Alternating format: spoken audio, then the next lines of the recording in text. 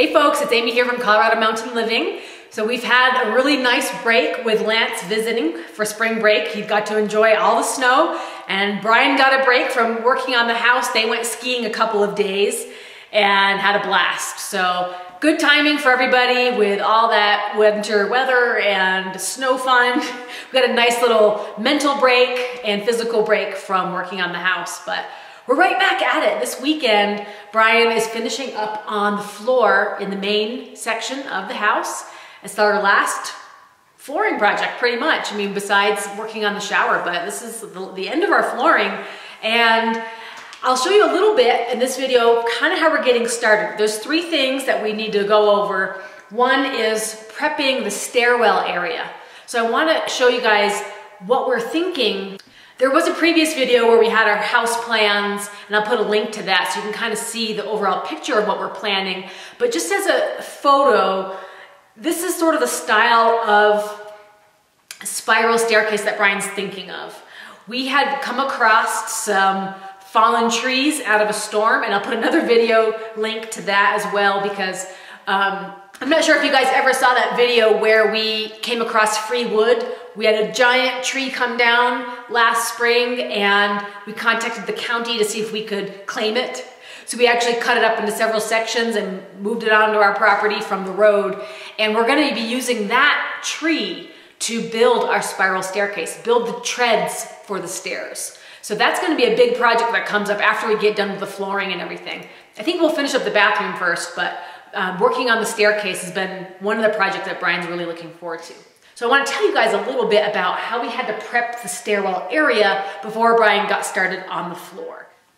So we had to work on the staircase area first and make sure that cutout was completely lined up, which it wasn't. Initially, the floor joists and everything weren't 100% lined up with the timber cutout, the timber square above it. So Brian had to make sure that was all lined up before he got the flooring situated. So that was one thing, and I'll show you more detail about that. And he's working on prepping the area for the stove behind me. So he's kind of working around where the big stones are. He still has to mortar a few more into place on the floor there. So working around that area, and then just kind of like the closet areas as well. So there's just, you know, a few little details. We did have to move some of our temporary staircases around. In fact, the camera's sitting on one right now. So let me show you. So this is where I had the camera sitting on this. So before, the loft stairs were over here, where this is where the spiral staircase is going to go. But I would need to tell you guys about how we prepped this. Initially, this was just a trap door, but and there was a joist in the middle, and Brian cut the whole thing out, removed the joist, and now we've got our area squared out for building the staircase. Also, we're looking into the trimming along the floors up here, along the beam. We're gonna be using angle iron. So all this inside of the square, along that beam, the top beam, and all along the square down here. So all this open area where the staircase is going to be, we're going to drop the flooring down the side so it covers up the joist, and then the corner will be angle iron. A little bit of preparation had to happen before we get to the flooring. Lance is helping out here, grinding down one of the ridges in the subfloor. So Brian wanted to make sure that ridge was nice and flat before we started laying the wood planks down.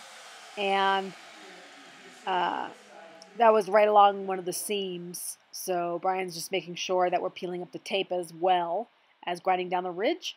And the other project that had to get finished before getting the floor going was hanging the last fan. The fan that's like really high up.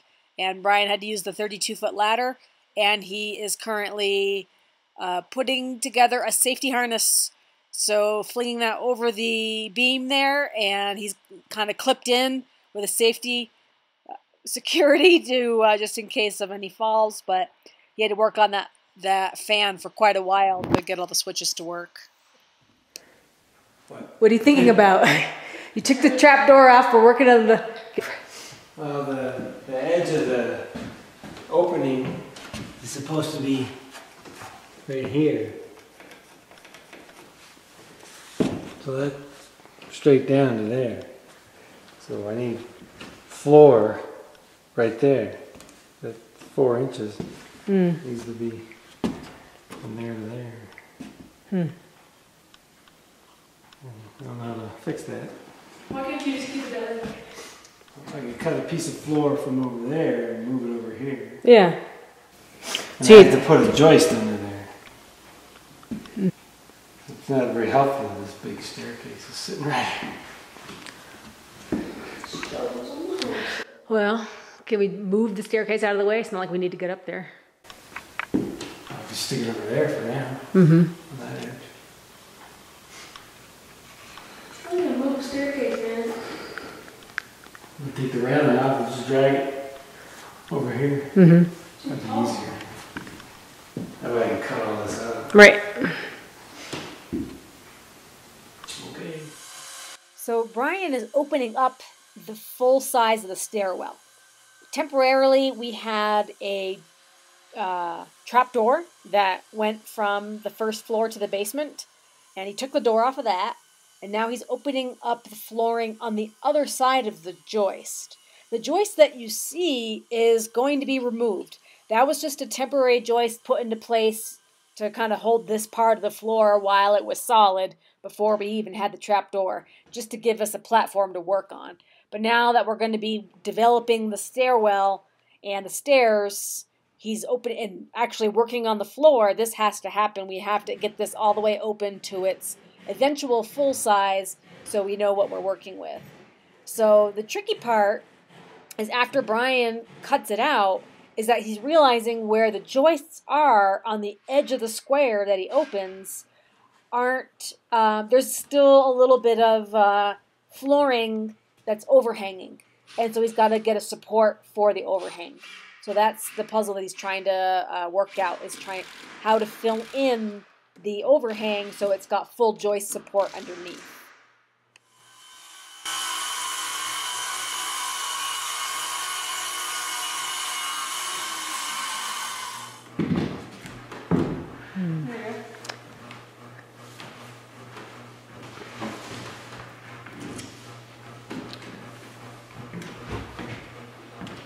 Whoa!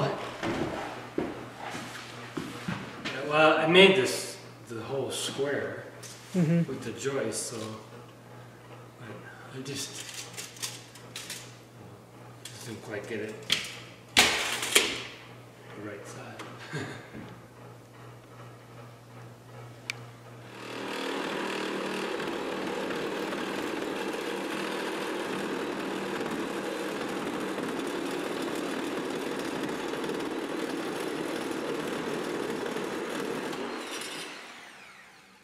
One down.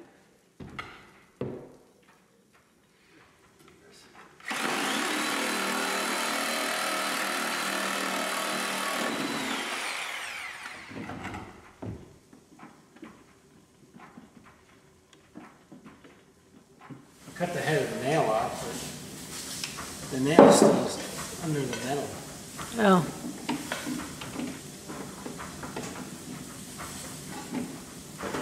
Oh, you had to like lift it and pull it? Oh.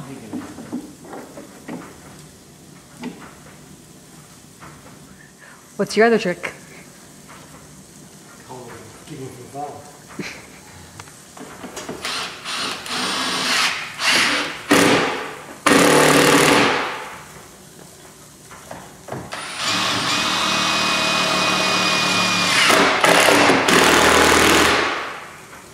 Keep the joists from falling as you cut them out.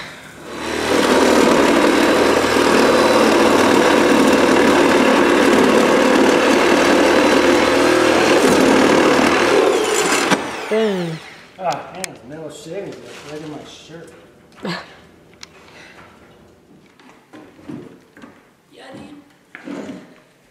Huh? Video bombing.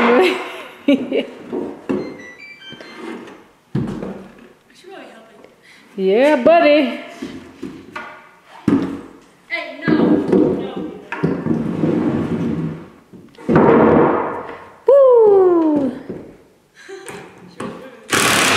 Now the stairs are more wiggly. See, now we traded. Those ones are wiggly and these ones are wiggly. What? Remember?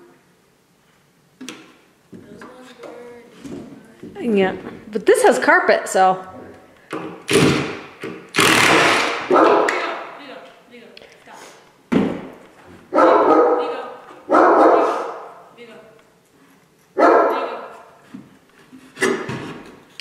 Boom!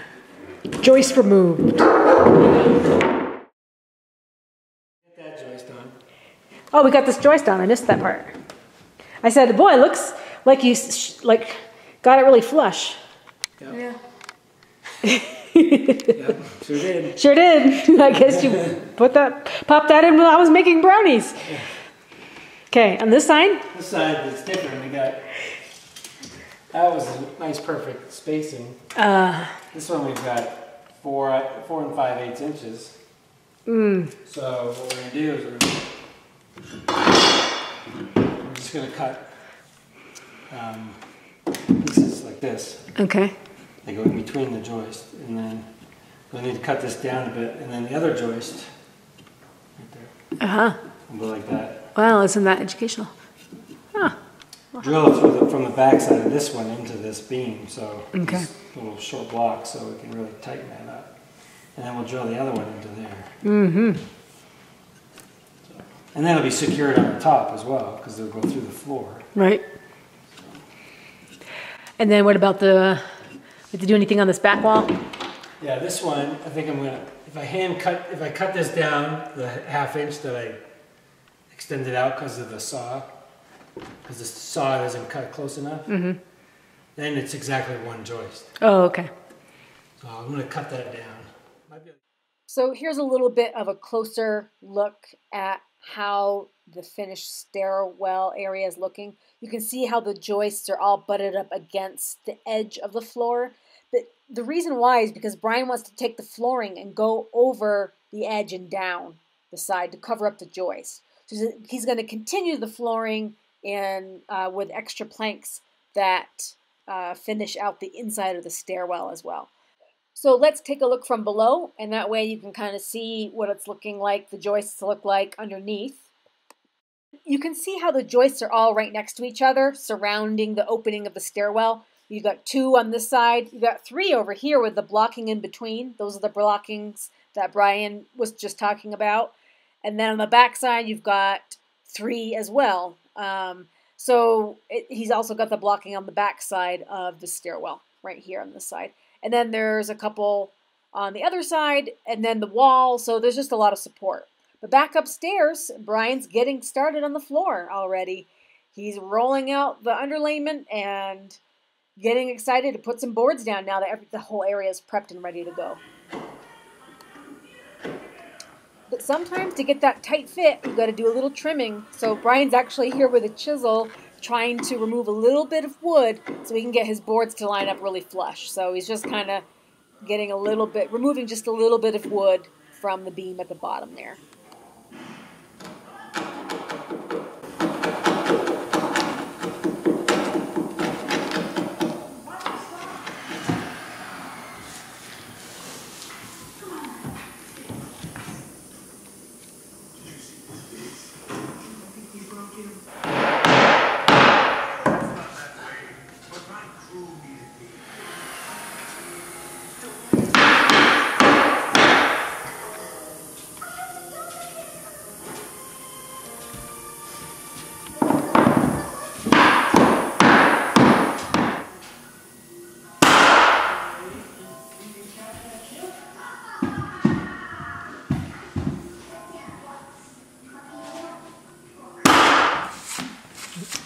Oh, I see what you did there.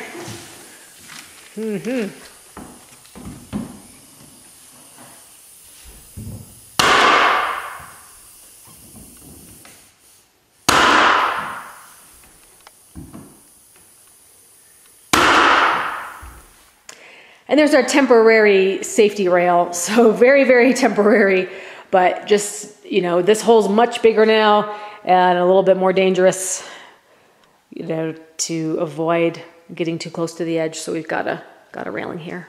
Another little project I'd like to finish up is finishing this side of the exposed beam that's in the kitchen area.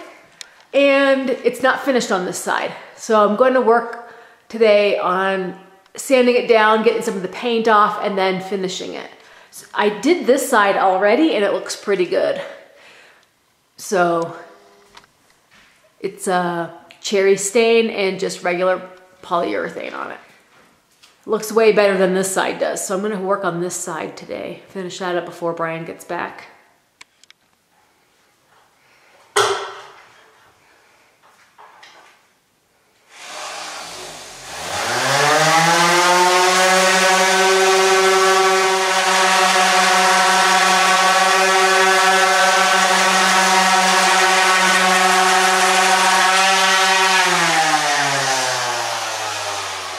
So I've got some leftover stain and urethane here from when we did the beams this summer. And it's a good 1/3 of a gallon here. So I'm gonna use this to prep to finish out my beams. Just gonna use an old sponge here I found in the shed. So I don't have to get any brushes out. I can just throw this away.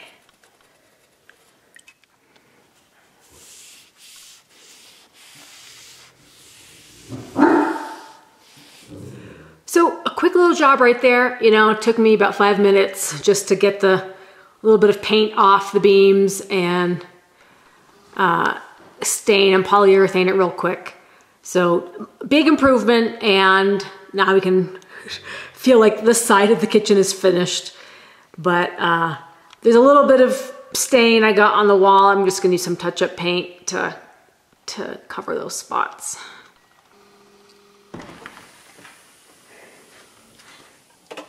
Snowing out. It's like heavy snow, right? I had it out of nowhere, yeah, well. So our saw operations are outside now, and well, this is what you get in March sometime. Well, we're working away on the floor, got the fireplace going, everything's working out, except, well, it's just started snowing all of a sudden. We were supposed to get, you know, a little bit of a flurry, but it's really heavy. We already got the ground covered down there, and well, Bryan's out there sawing wood. There's like a little tiny groove. It's a big H. Yeah, but you know, I can leave a good 3/8 or more, even a 1/2 inch of space will get covered up by the trim. Right. So that should be a big deal. So there's, you know, we have plenty of room to wiggle it. The only thing is here, I got to make sure it's tight right there. That's the only spot that's got to be really tight. There'll be some tricky things getting around all the cuts in the corners and the transitions. What we'll do for the tile is transition this with some grout in between.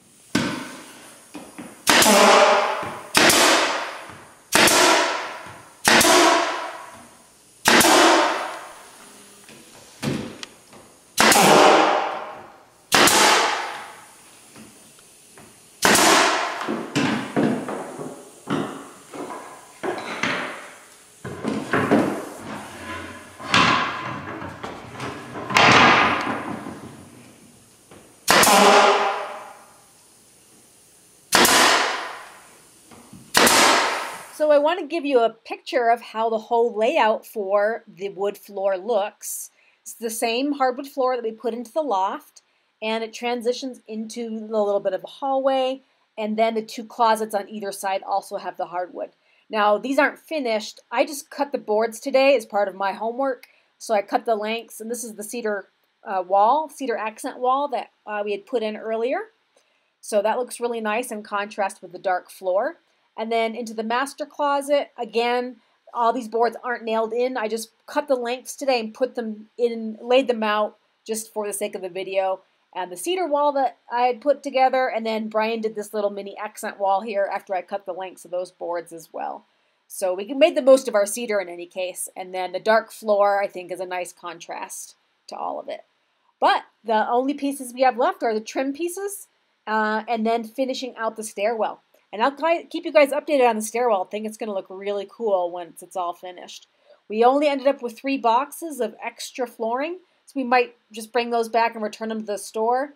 unless we can think of some other creative ideas. But Bryan's going to finish out the trim, and it looks pretty nice. I mean, it's hard to get the perfect lighting, you know, when it's daytime, but it's a nice, dark, pre-finished oak. And then here's our temporary stairs up to the loft here. They just kind of, they're movable right now. And Bryan left his harness up there when he installed the fan, so he's going to grab that later. But the whole look of the house is coming together pretty nice. Our last corner we got to work on is the area behind the stove. That is going to be ledger stone. But it's looking good. So what do you think, guys? How does the floor look? I know we still have some trim pieces to go, and so everything in the closet really isn't nailed down right now. I just cut all the boards to length and put them in there to kind of give you the sense of it being finished. But Bryan's going to finish that up tonight. So we're really close now. You know, we can probably be thinking about putting some furniture in here, because now that the floor is done, we just have a lot of little projects to do. Besides the stone wall behind me, which is going to be right behind the stove, that's kind of like a big project for this living room area. And then a couple of the bathroom projects, of course, the vanity and the shower are really huge. So, and then, you know, the stairwell, that's a giant project as well. So there's still some pretty big projects, but as far as livability in the house, having the floor done was essential. And we've got all those boxes unpacked, and you know, there's nothing in here now. It's not full of tools, and it's not full of drywall dust. So it's definitely feeling more homey. It's still a little echoey, and I don't think that's going to go away until we get some furniture in here. So anyway, so that's kind of like the update for the house right now. And I think what we'll be getting into this week is a lot of little detail stuff. Putting the cabinet pulls on in the kitchen. Maybe we'll start tackling that wall behind the stove, because we've definitely got a dozen more boxes of ledger stone in the basement to get rid of.